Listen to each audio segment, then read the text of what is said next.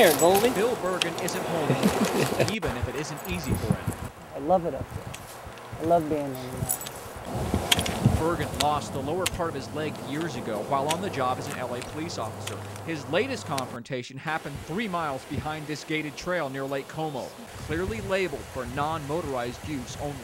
I think he was probably doing about 40 miles an hour. Came around the corner and hit me, and something, I think maybe my crutch, caught on the ATV, and it snapped me around by my arm and pulled me straight off the ground. The collision left him with a torn rotator cuff that still needs surgery. And I was on the ground actually screaming because I was in so much pain, and the guy just looked over his shoulder and kept right on going. Since license plates are not required, Bergen never identified the rider, and his frustration only builds when he sees more evidence of off-roaders going where they shouldn't. There's a group of people up here that just have this attitude that I can go wherever I damn well please.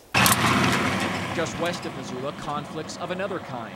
With nearby state land closed after off-roaders illegally used it, problems shifted to a popular fishing access site above the Clark Fork River. This was once open, yeah. Probably 3-4 years ago we made it so that you cannot use off-road vehicles in or on our property out here at Deep Creek.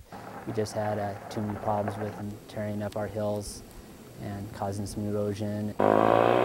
Even during my short time there, a dirt bike rider ignored clearly posted signs and illegally cut through the day use area. Shot eventually caught and cited him. As for Bergen, he now takes precautions to protect himself on the trail. I kind of think that the Forest Service is looking the other way. Not even a life-threatening collision keeps him from what he loves, but it did change his attitude.